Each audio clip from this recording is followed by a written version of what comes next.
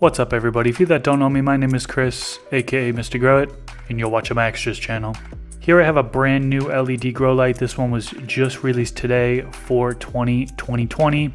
This is the ROI-E420 LED grow light, and this is by Growers Choice. They sent me over this grow light in order to do this video right here. In this video I am going to unbox the unit so you'll see what comes in the box. I'll also test the power output, and I'll do a heat test.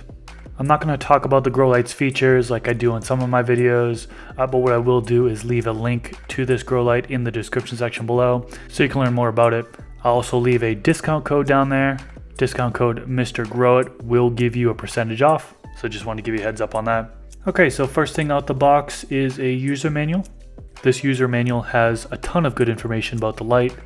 Next is a 120-240 volt adapter. Here's a bag with 2 rope ratchets in them. Another bag with 2 more rope ratchets, so they include 4 rope ratchets total. And lastly is the fixture, and the power cord is actually attached to the fixture. For the par test, I'm going to use the Apogee MQ500 par meter. This meter measures from 389 nanometers to 692 nanometers, and the measurements are in ppfd. I do these par test videos just to give you a general idea of what the par output is. It's not going to be 100% accurate. I take these par measurements in grow tents, which have reflective walls that could increase the numbers, so just keep that in mind. The ROI-E420 has a flowering coverage area of 3 foot by 3 foot, but I don't have a 3 foot by 3 foot grow tent, so I'm going to take measurements in a 4 foot by 4 foot grow tent, and I'll do my best to keep my par meter in a 3 foot by 3 foot area.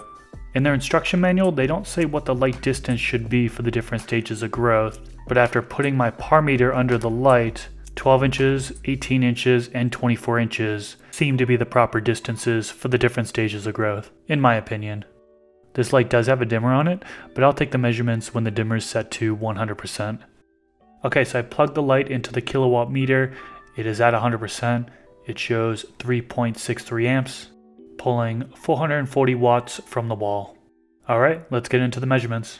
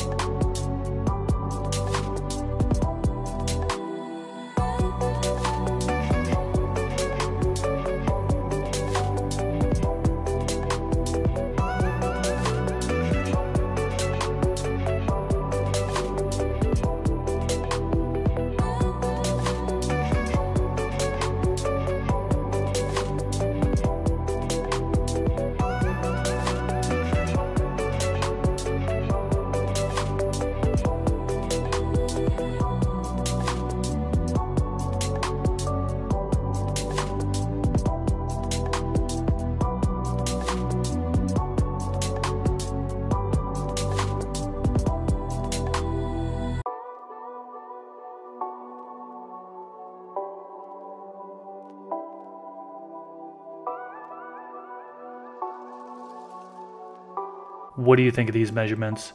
Let me know in the comment section below. Just a reminder that there is a link for this grow light in the description section below, along with the discount code, and I'll leave it at that. Thank you so much for watching, and until next time, peace.